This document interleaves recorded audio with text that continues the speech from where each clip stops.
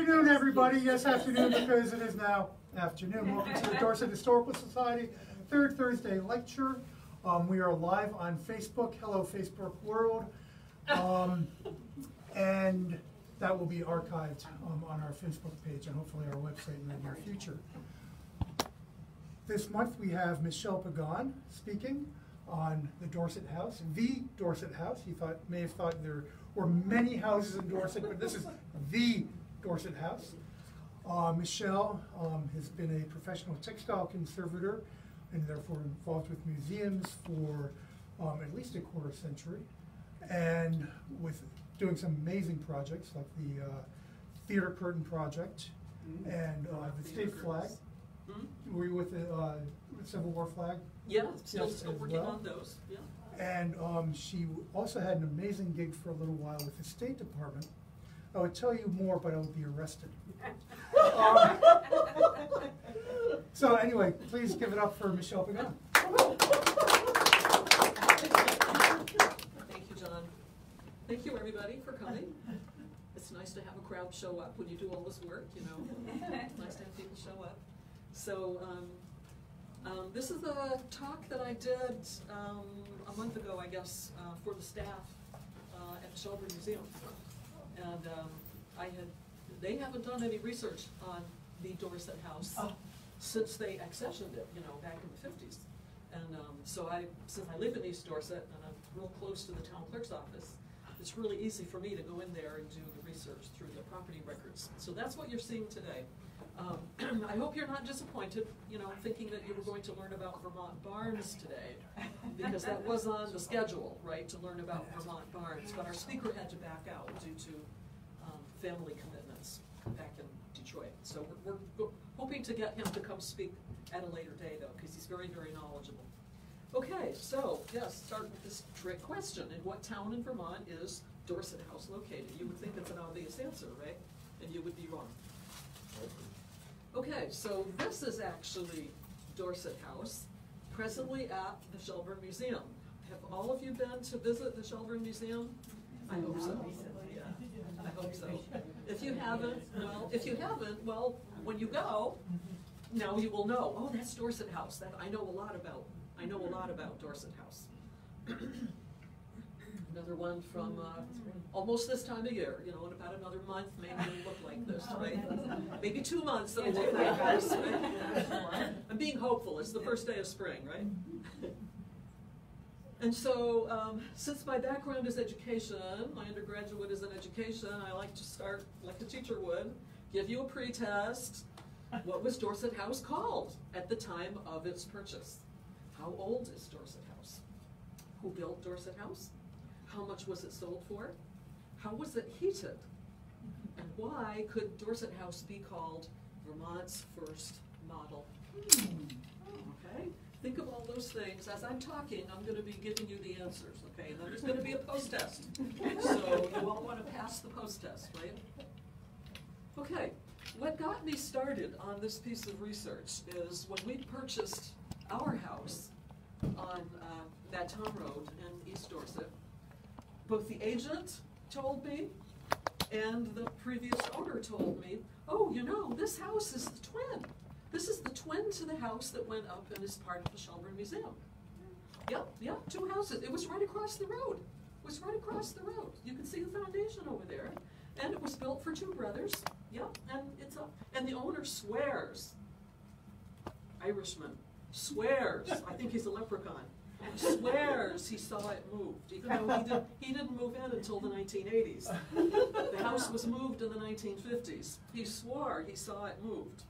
So I called John. We hadn't even moved here yet. We had not even bought the house yet. I called John. I said, John, this is what they're telling me. What do you know?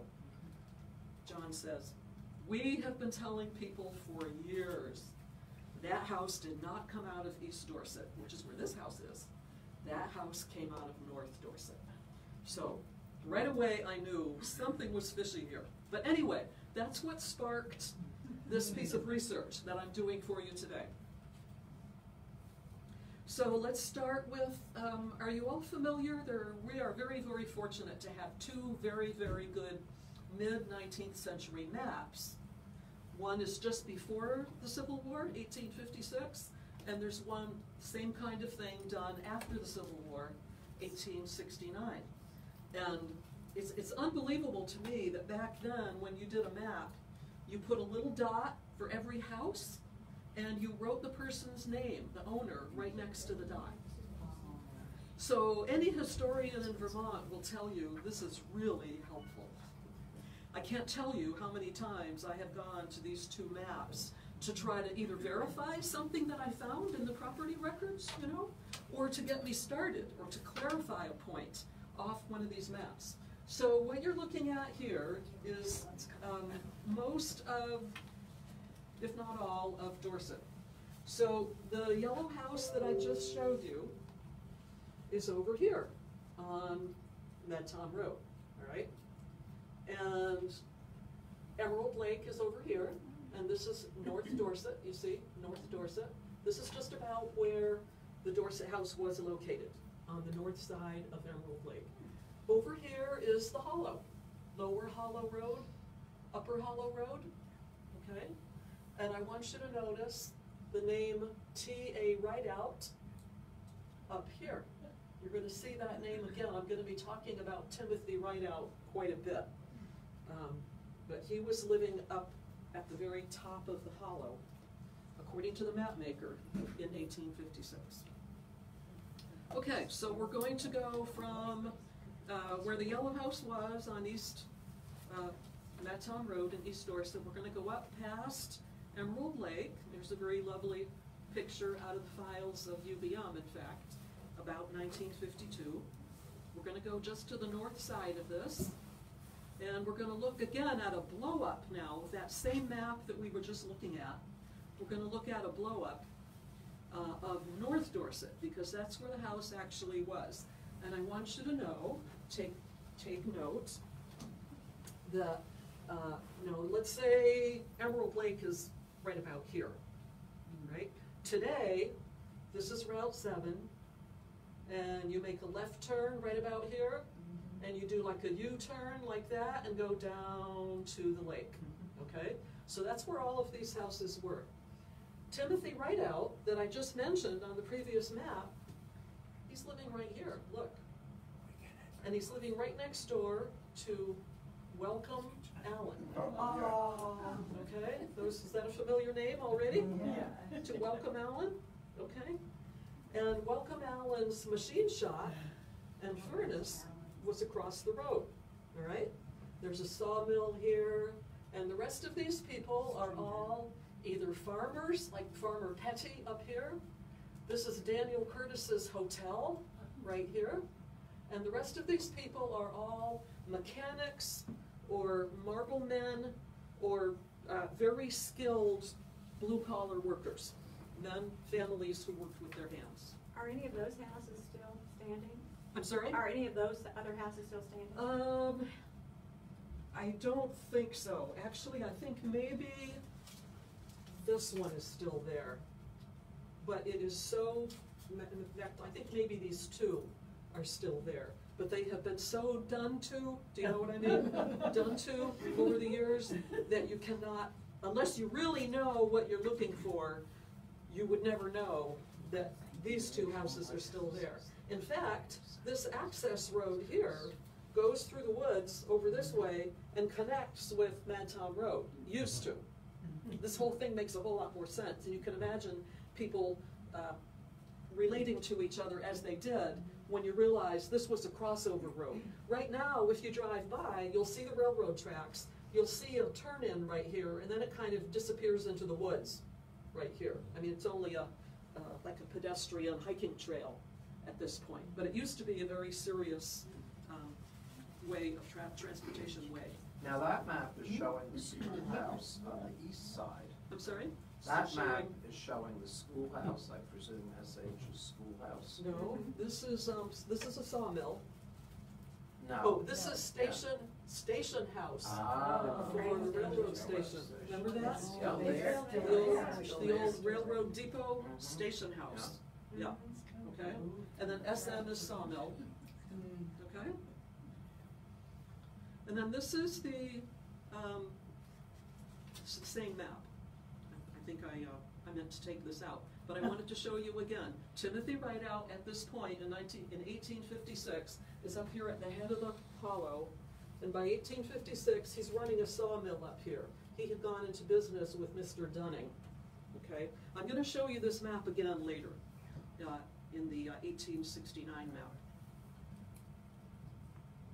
Okay, this is what it looks like. Oh, Welcome yours. Allen's house at about 1900. It already looked like it needed a coat of paint, didn't it? And it wasn't purchased until 53 years after this. So let's look at a few pictures here. You can see how close to the road it was, right? Can you see Route 7? All right, this is Route 7, right along here. So I'm looking at these pictures and I'm saying, yeah, this is a twin to my house. Okay, this is one of the side porches. So there was the central doorway, right? Central doorway there, and then two side porches. And this is close-up of one of those side porches on the south side of the house. So that's how the house is oriented, in a north-south kind of axis. Here's the back side of the house, so you would never see this side driving by on Route 7. This is the side that faces the mountains. You would never see this. Pretty rugged, right? And this was in 1900. Okay, so meanwhile, the Shelburne Museum is being put together. And as most of you know, maybe not all of you know, this is a museum that was created by moving houses and then furnishing them according to what the owner thought was appropriate for the time period of that house. The woman who did this was a very wealthy woman named Electra Havemeyer Webb. And this was their house that they had transferred. This brick house is where the Webb family came in the summertime. This was their summer cottage. They had many, many homes. And this was one of their homes, and this is where they stayed when they came to Vermont in the summertime. Now this is the same time period, approximately, that the Rockefeller family was assembling Colonial Williamsburg. How many people have visited CW? Okay. It's the same time period, approximately, that the Wells family is assembling Old Sturbridge Village, right? Moving buildings around to create an outdoor living museum. And Mrs. Webb was running around socializing with these types of people, very wealthy people. This is just after the colonial revival period in our history. It was a time maybe like today, in that there had been a huge influx of immigrants from East Europe. Can't have those Slavs coming here. This is a British country. Our ancestors were British. We have to revive the colonial sense of decorating and architecture, and let's save some of these old buildings and put together museums where people can come and visit these old colonial type buildings. The DuPonts were putting together the Winterthur Museum, which is not so much an outdoor museum, but a very huge mansion filled with every single room decorated differently, but with the finest American decorative arts that there are in the whole country. This and the diplomatic reception rooms in Washington, D.C., I think are probably the finest interiors I've ever seen. Meanwhile, up in Shelburne, this is what was happening, okay?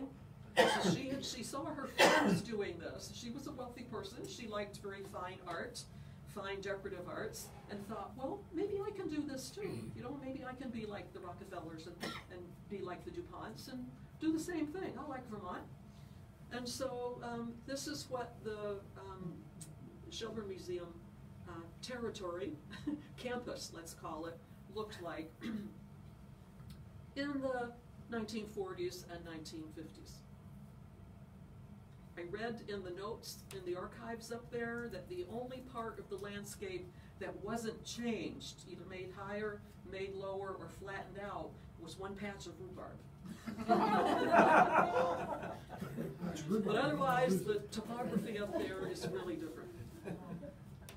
Okay, at the time that the house was purchased and disassembled and moved up to the Shelburne Museum, anybody with any living memory of the family knew it as the Griffith House. Does anybody know anything about just the name Griffith? Ring a bell with anybody? Okay, let me tell you a little bit about it. First of all, the Griffith family right here, the caption says, left to right, first three people are unknown. Nobody knows whose that is. Then the man is George P. Griffith, Mary Griffith, and Paris Griffith, all right? So that's George was the cousin of Vermont's first millionaire, the man on the left, Silas Griffith, all right? So just over the town line into Danby was Silas Griffith, Vermont's first millionaire. Does anybody know how Silas Griffith made his money? How did he become a millionaire? Do you remember? Charcoal and lumber. He what? Charcoal and lumber. You've been to my talks before. Now I'm the president of the Danby Historical. You're right. He's right. Charcoal and lumber. He was a lumberman. So he, at the time of his death in about 1906, he owned thousands of acres here in Vermont, and he cut them all down to sell all the lumber. Okay, he was a lumberman. So not only did he have a market for all the lumber that his sawmills were running, he also found a way to use the detritus, turned it into charcoal. That's really how he became Vermont's first millionaire. A cousin twice removed, in other words, Silas Griffith was first cousins to Bill Griffith Wilson. Who's Bill Wilson? Everybody knows Bill Wilson, right. Bill Wilson was born at the Wilson House Hotel in East Dorset, and his grandfather was first cousins to Silas Griffith. So Bill Wilson is first cousin twice removed, 2 generations removed. Right? I got that right, right? So that's how the Griffith name, that's how well known the Griffith name is. Here's another family photo. Dorothy Wilson on the left is Bill's wife. Emily Wilson is his mother. Bill Wilson, the tall guy in the middle. G.F. Griffith was his grandfather, and Ella Griffith his grandmother. Okay, let's go inside now, all right? Let's go inside to check out the floor plan here. What exactly did Miss Havemeyer buy when she bought this in 1953? The chief thing to know, because I'm going to be talking about maybe the architect whose plans they were, the chief thing to know is the central doorway. Central, very focal point doorway. Porch on the left with a separate doorway. Porch on the right, behind these square columns with a separate doorway, you see.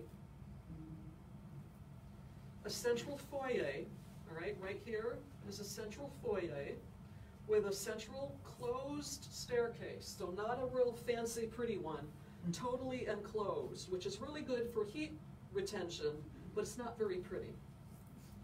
And then, secondly, you have another side stairway over here and over here. So basically, you could have 2 separate families living here and never have to interact, right? And as we all know, nobody in Vermont uses their front door, right? So that was just there for looks, so you look like you were a normal family. But if you were estranged, you could have 2 separate halves of the family. And this is the interpretation that the Shelburne Museum was telling, is that this house was built by Welcome Allen so that his 2 children would each have a house, and they would still interact with each other because they lived in the same house. Well, I'll be able to tell you that's not really correct. Number 1 reason, he had 3 children. What do you do then, right? What do you do then when you have 3 children, you know? The oldest one, the youngest one, and the middle one always thinks they're the unloved one, right? Okay, so that's basically, that's the high point of the blueprint that I want you to notice. You've got the central doorway, you've got the central foyer, you've got a central stairway, and they do interact. I mean, if you want to, you know, you've got a doorway here, so you can come into the rest of the house, right? You can go into the rest of the house. You can interact with each other if you want to, but there's a completely separate front door here, off the porch, back door here, okay? So it really can be two families living under the same roof, but side by side. Okay, Now, let's to take the, to the right and the left of the center, it looks like there's two more staircases. Yeah, I'm not sure about that So too, are those or whether like that's how basement and attic? there were 4 chimneys. I'm thinking maybe that's how the map maker was representing the chimney base. Yeah, I think that confused me too, but there are actually 4 chimneys in the house also. And I'm thinking that's the base of 2 chimneys right there. Yeah. Okay, let's see now what it looked like inside. You saw what the exterior looked like. All right, so you open up the front door, and this is what you see. Oh, gosh. Yeah. So this was that center enclosed hallway that I told you about, right? What you're looking at up on the ceiling and on the walls, is what's called split lath. Before the days of blueboard or plasterboard, which is what is always used today in new construction, workers, carpenters covered your walls with split lath.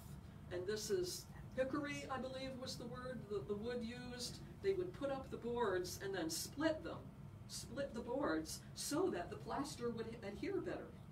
Does that make sense? You see, the hand, if you've ever worked with mud or pudding, that's what it's like. Plaster was like working with pudding, right? And you spread it over this split lath, and splitting it was the technique to help the plaster stick better. Okay? Another interior, very plain woodwork. Later, the corner details there of that doorway were a later addition, a more Victorian, tried to add a little more elegance to the house. I think you can kind of see in pen, there's a number 402 written here, there's a number 403 written down here. Whether those were the elements, numbers of the element that were added as the house was taken apart, I'm assuming that was it. Every single piece had to be numbered and attached to that blueprint that we just looked at so that they could reassemble the house exactly as it was up in Shelburne. Okay, upstairs under the eaves bedroom space to which these windows were added later on. Okay, and again, I think that's that chimney that we were talking about. Remember you were asking me what was that on the blueprint? I think that's this item on the left, part of the brick chimney. Yeah. Okay, and then finally an end wall upstairs bedroom. Now I wanted to read to you exactly what Mrs. Webb's agent, purchasing agent, wrote to her about it, because women like this, you know, don't come around and deal with owners face to face, right? So back in July of 1952, Mr. Sidney Whalen, who was a lawyer operating, do you know Sidney Whalen? Okay. He was living in Danby, operating out of Danby.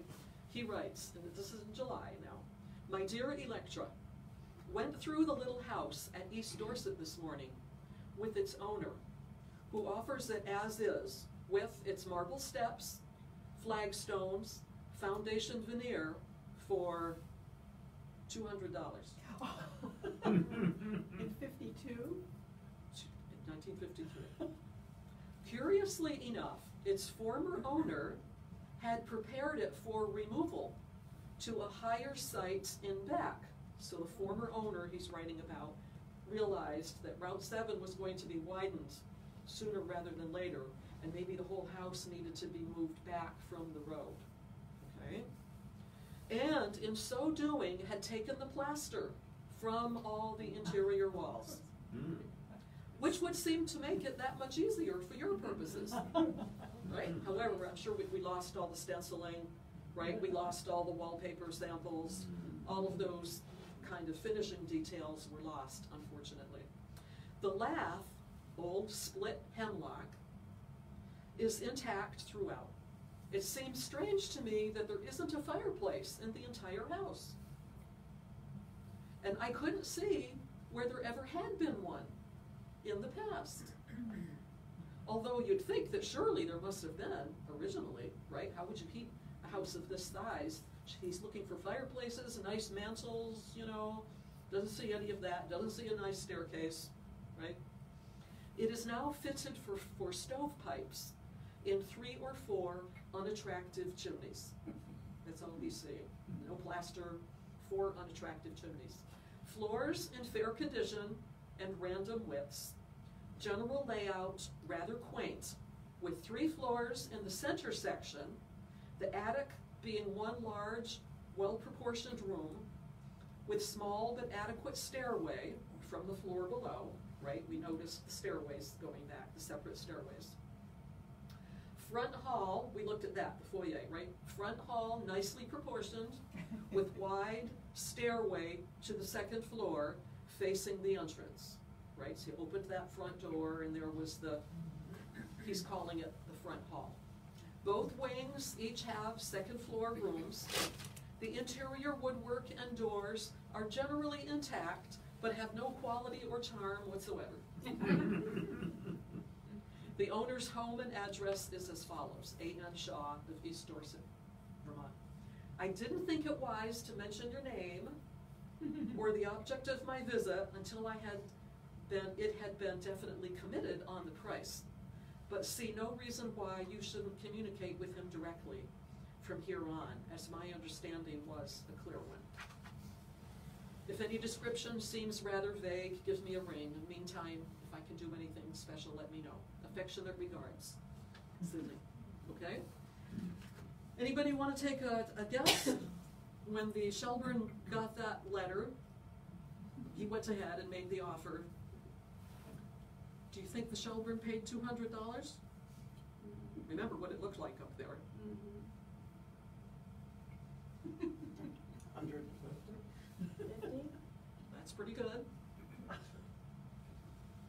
He said, would you take $200? And they said, would you take 50? Oh my gosh. They got that house for $50.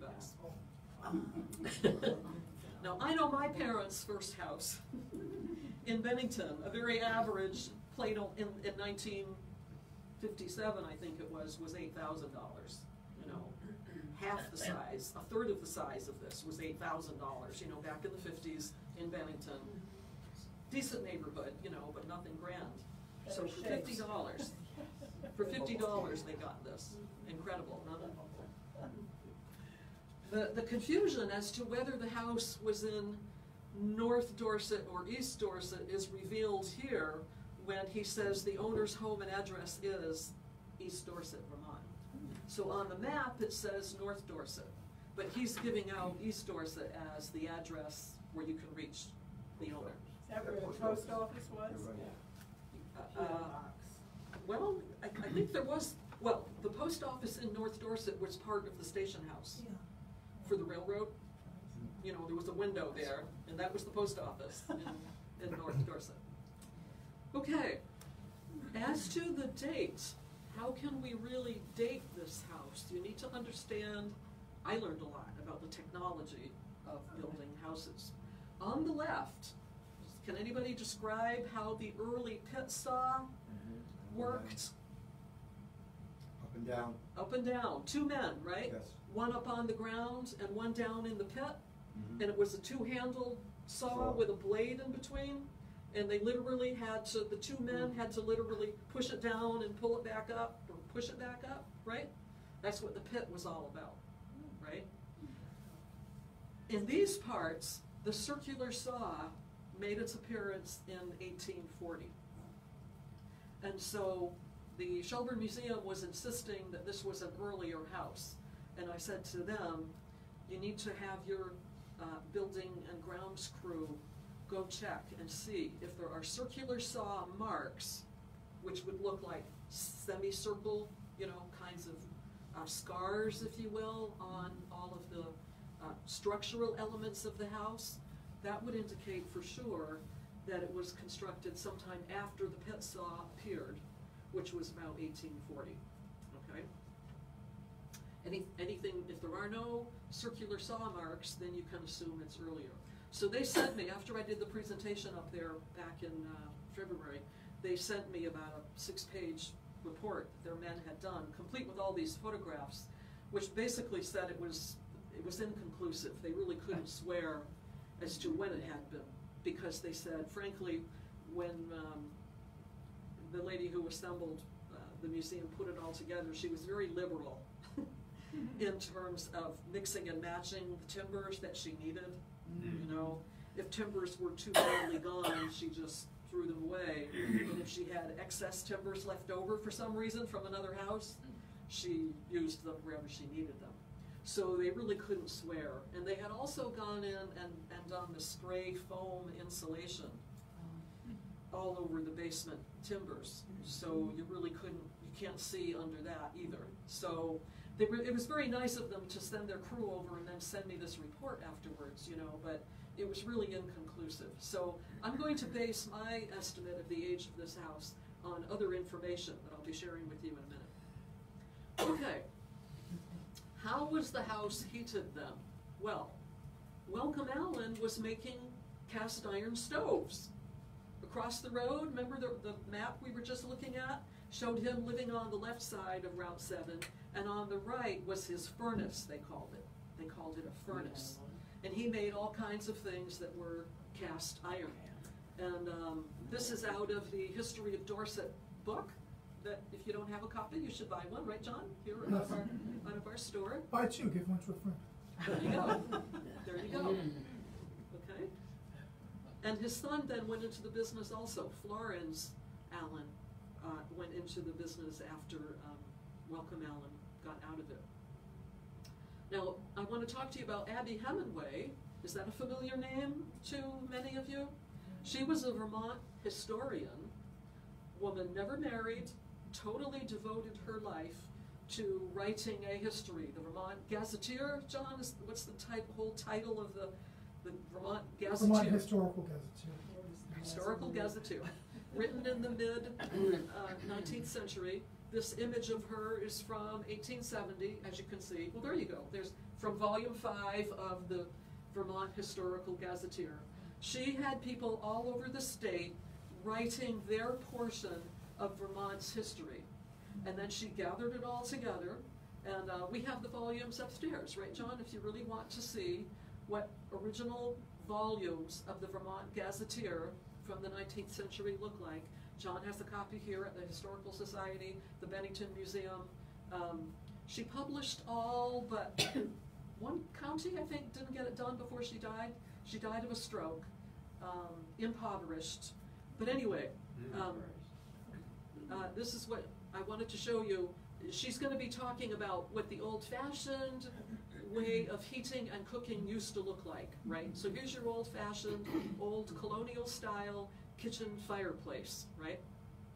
And she says, commenting on the advent of cast iron stoves, it was the wonder of the farmer's kitchen and sold in all the villages around and abroad.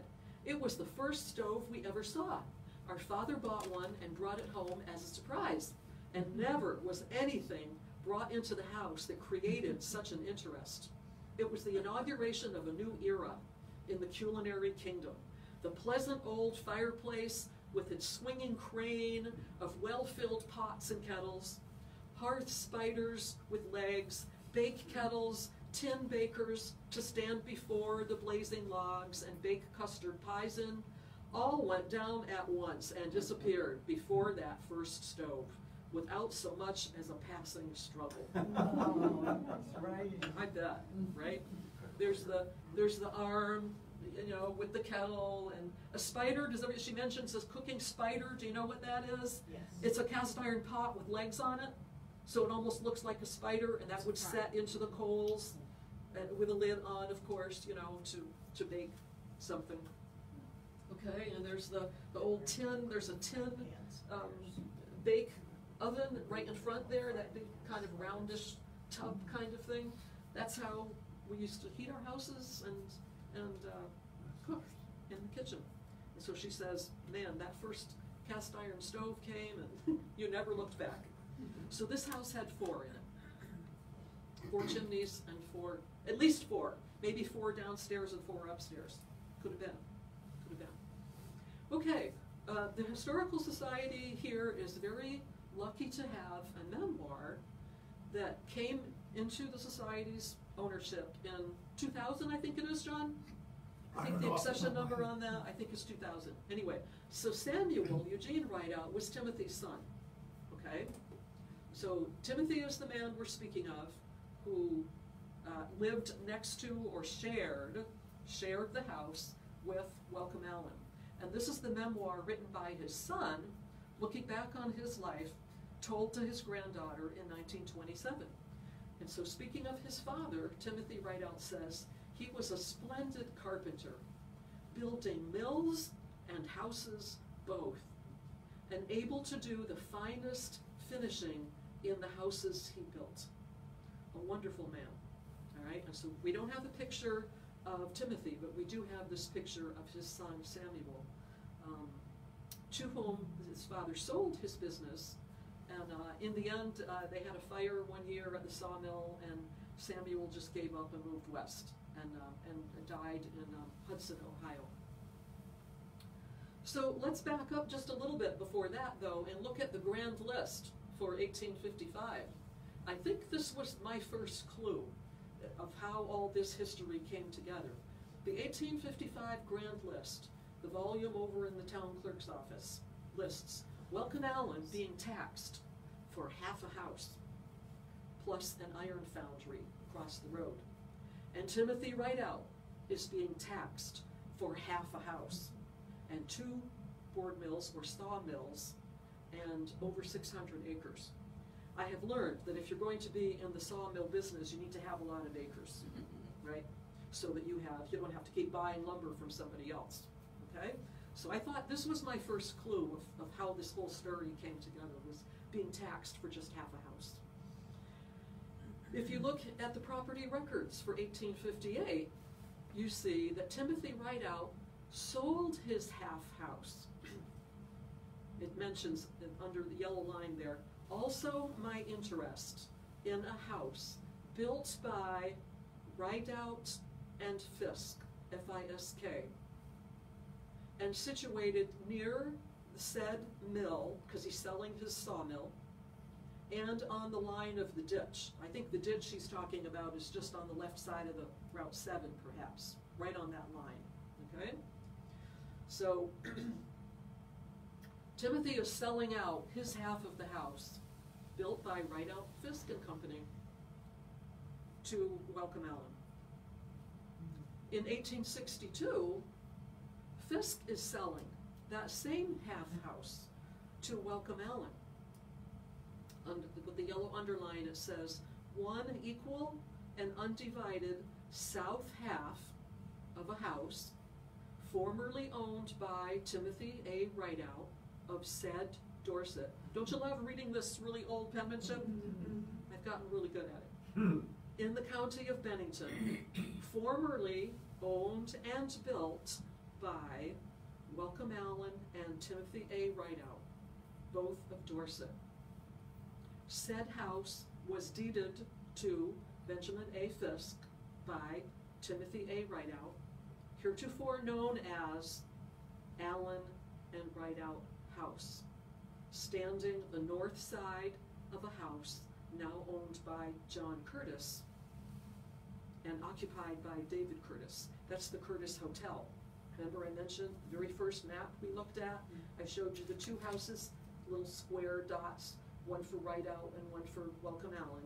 And then the very next house was the Curtis Hotel. Okay, so that's exactly the property that Fisk now is selling to Welcome Allen. So Timothy Rideout sold his half to another carpenter, I'm assuming. I need to do a little more research on who exactly Fisk was, but that was an old Dorset name, the Fisk name. And so now, at this point, Welcome Allen owns the whole thing. Okay, here's the later map now.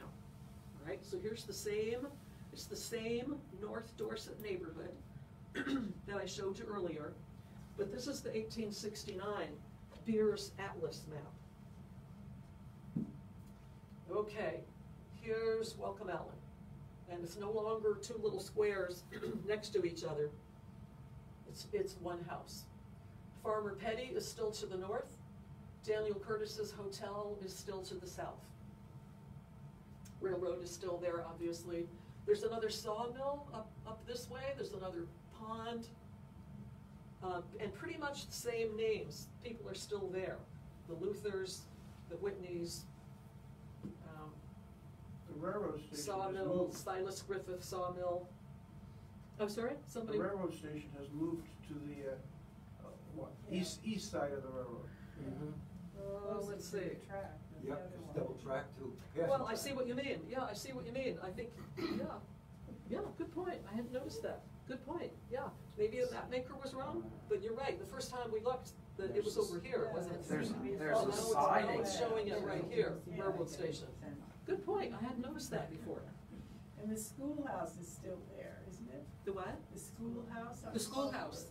Yeah. The schoolhouse Is We pass it is a up. little further north. Yeah, but it's on the map, isn't it? Yeah, school number 13, at the very top. Yeah. At the very top? Oh, it does say. Yes, it does say. Yeah, you're right. And in fact, today, the schoolhouse is still there. It's a red clapboard building. And just going off this way is Connors Road. Connors Road goes off this way. And there's a late 18th century house up there. You might remember from the talk I did about some historic houses of East Dorset. I talked about that house on Connors Road. Connors is the company that does the house moving. They specialize in moving houses. So take a drive past that and you'll see what I mean. Okay, so for the 1862 Grand's list now, you have the Allen and Fisk furnace is still there. Timothy Rideout now has a half acre with a house, Mills, and another 140 acres, and Rideout and Dunning together up at the top of the hollow are running a sawmill together and another 700 acres. Okay, we have two books. If you're interested in doing more reading about the history of Dorset, this one written by Josephine Humphrey includes Timothy Rideout, and she talks about him as the builder of a couple of sawmills. She mentions a second sawmill was built in Dorset Hollow. All right, so he wasn't the first one. He built the second sawmill built in Dorset Hollow by Timothy Rideout, and a second grist mill on what we now call Pease Street, or Peace, I think today it's called Peace Street, right? Where it skirts the north end of Mrs. Denotbeck's property, is that correct? Miss Denotbeck's property? Okay, so we know about Timothy Rideout from this history. And the same book has also mentioned that he first came from Landgrove. Everybody know where Landgrove is? Up east of here, up 1130 to Peru, Landgrove, Londonderry. And when the foundry business declined, moved to Dorset Hollow, where he and Amos Dunning went into the lumber business together. And their mill is on the present Dalton place. We'll have to do some research as to confirm exactly which house that is. It had a circular saw and a wheel, 28 feet in diameter.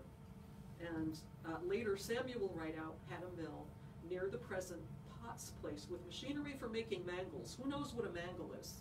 Iron. What's a mangle? Yeah, can you explain? You're right. How does it work? Yeah, how does it work? It's about this high. I never had one, but a It's friend a of mine machine, did. yes. And especially for ironing sheets when they used to iron them. That's It was right. a wheel that heated up and you put it through. Two rollers, right? Two rollers came together, like an upper roller and a lower roller, and you fed the fabric, the sheets, the tablecloths, whatever, through that. And hopefully you got them flat, right? Without creasing them as they went through. Okay? Machinery for making mangles. The interesting thing about Mr. Rideout is when he sold his business, sold his sawmill to his son, he retained access to this machine, this planer, which had been patented in 1834. So it was maybe 40, maybe coming up on 50 years old. that he wanted to still have access to this machine.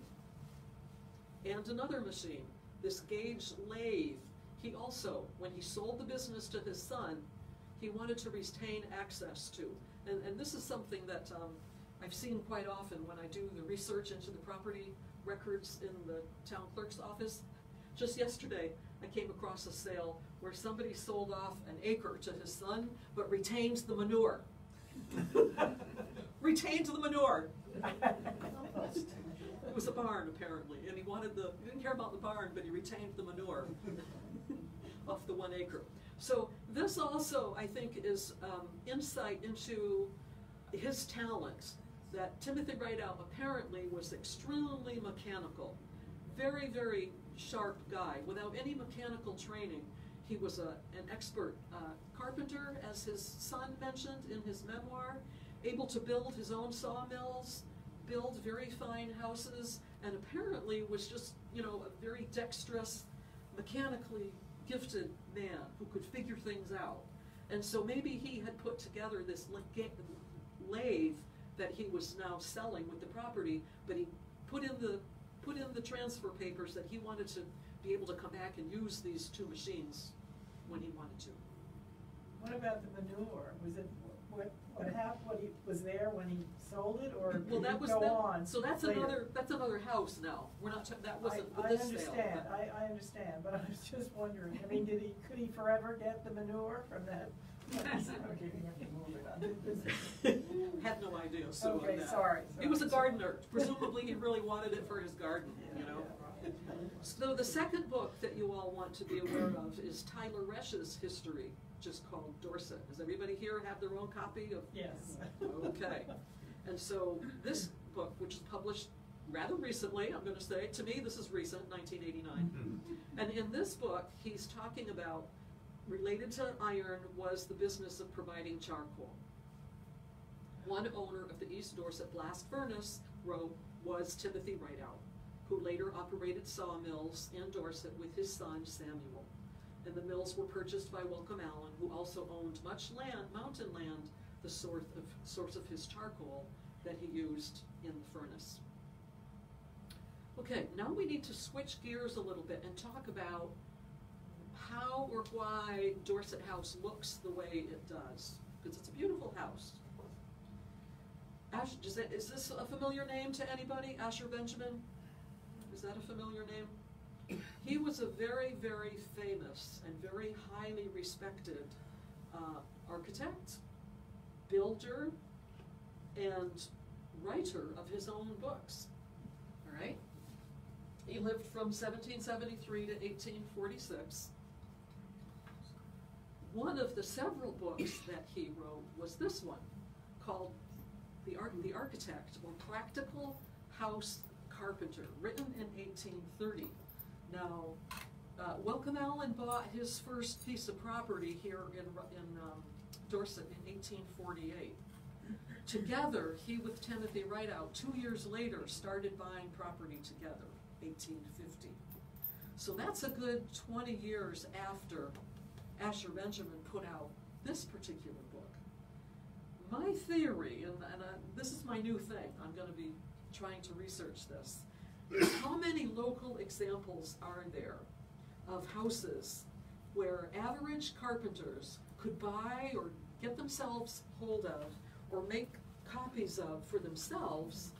This is full. This is a whole book of diagrams and measurements and how to do anything you would want to build a house.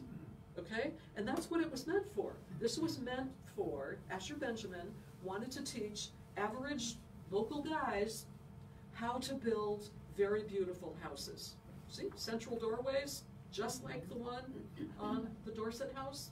So I'll tell you, I'm driving along and I'm stopping the car a lot. Every town that I go through now, and in fact I'll show you a picture of one in Landgrove that I just took the other day.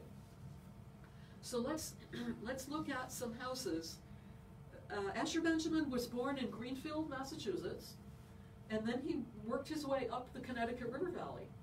And he actually built a meeting house and 3 residences in Windsor, Vermont. He didn't stay very long. He wrote to Boston got some connections going in Boston, moved there. So he really was only in Vermont for maybe about 5 years, and then died in Springfield, Massachusetts. So, but anyway, I want you to look at these next 3 houses. These are all built by Asher Benjamin. When I look at these houses, I see a lot of Dorset House there, right? Can you see any similarities already between this and Dorset House? The very fine central doorway, the perfect balance of the windows on either side. This particular house has a little portico in front of the main door. This second house, now this is very similar to our house. We don't have the side porch, etc. But again, a very fine doorway. This is the Greek Revival style now. Asher Benjamin did a lot to popularize this particular style, coming out of the Federal period and into the Greek Revival period. He did a lot. So when you see, there are loads of these houses in our area, all right? You'll see them all over the place. Now that I told you that this is Asher Benjamin's book, and all the local carpenters copied his ideas, you'll be able to see lots of evidence of this. And then finally, this third house, okay, which again, very fine. The focal point is the middle of the house, right? This particular house has the porch running all the way across the front. Dorset House up at the Shelburne Museum has 2 side porches, all right? In this house, there's a side entrance. The side entrance on this house is here, all right? On Dorset House, it's on the porch itself. It would be somewhere like here, and set back a little bit from the main block of the house. All right, so to me, when I look at these 3 houses, I see a lot of similarity with that very beautiful Dorset house. Without Asher Benjamin's influence, this is what you got. This is the house right here on Dorset West Road where Church Street comes to a T. All right, this is a duplex. This is a duplex. Unlike the Dorset House duplex up in the museum, we have this duplex. I don't think it's pretty at all, would you say? No. There's also this house. Now this house, obviously it's an old photo. This house is right next door to the town clerk's office in East Dorset. It now has just one front door, but the old photograph shows that it was originally a duplex. Again, not very pretty, right? Very average house. I think maybe this guy couldn't afford his copy of this carpenter, right? Couldn't get his hands on, he had never heard of Asher Benjamin. And then one more example. Now this house, I mean this goes to show how, you can drive around today, and if people have not been careful about updating their houses, you really can't tell if this is a new house or an old house, right? If you had to put money on it, what would you say? Was this built sometime within the last 30 years? Yes. That's what I would think too. Yeah. That's what I would think too. Okay, so I did some research on this. I went back to my map, my 1856 map, and I noticed a Reuben Eggleston is living there. So these days, of course, everything is online. So I look up the census figures for 1850. And there's a Reuben Eggleston living there with his wife and 2 little girls, a 2-year-old and a 4-year-old. Very sad story. By 1860, he and his wife are still there, just with a little 2-year-old boy. Just with a little boy. 20 years later, 1880, the census says 1 house, 2 households. 1 house, 2 households. And guess what? The son is the carpenter. I'm adding up all the dots here, and I'm thinking, due to the sadness that they experienced in their lives, they didn't want to ever live apart, maybe, from their son. So anyway, hard to tell. I would say this house has been seriously done to, right, over the years. Seriously. Vinyl siding, modern windows and all the rest. But all the way back to the 1880 census, it looks like it was a duplex from very, very early on, 1880. 2 households living here, okay? I wish I had an early photograph of this. Another source that I have of information tells me that actually on this site, what he remembers as a little boy, is this used to be a sawmill. I find it hard to believe that the original building went to rack and ruin. Somebody built a sawmill there, and then somehow it magically transformed back into a duplex again. You know, where does somebody get that idea that on this site there used to be a duplex, and so we rebuilt the duplex? So I think the building was always there, you know? I can't swear to it. So this, don't quote me on this, but I think this is ripe for more research also. This is the house I just drove past 2 days ago in Land Grove. And Samuel Rideout was born in Land Grove, so presumably his parents lived there too. And to me, this looks very similar too, doesn't it, wouldn't you say? With the central doorway, the central gable. This one has the porch running all the way across the front, but there's a wing sort of off here to the right. What's a little bit difficult when you look at these houses is, I mean, look, even the 4 chimneys, 1, 2, 3, totally symmetrically located, and there used to be a 4th one, except a two-story addition has been added there. So that's the only really significant difference between this house and Dorset House, is they removed the chimney on the left, added the 2-story structure, and put the porch all the way across the front. So like I say, this is my new thing. I'm going to be stopping my husband every time we're driving by and saying, oh, I got to get a picture, I got to get a picture of that. So anyway, here it is. Very lovely, got a new coat of paint on it. This is the 1954 picture. There are actually 4 chimneys here. You can't see the 2 of them, obviously. But very lovely house, wouldn't you say? And influenced, I think, very much influenced by everything you see in the Asher Benjamin pattern book there.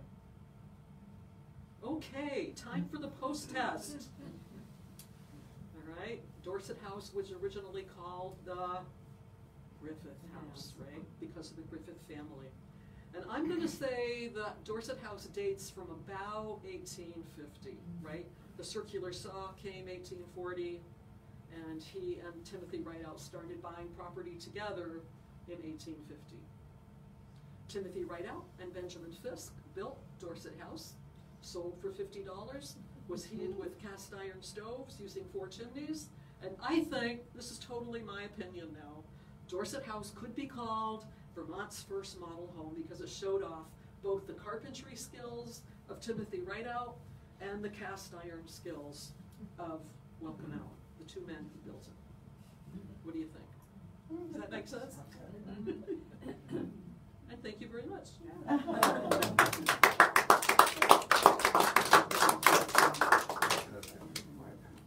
Any questions?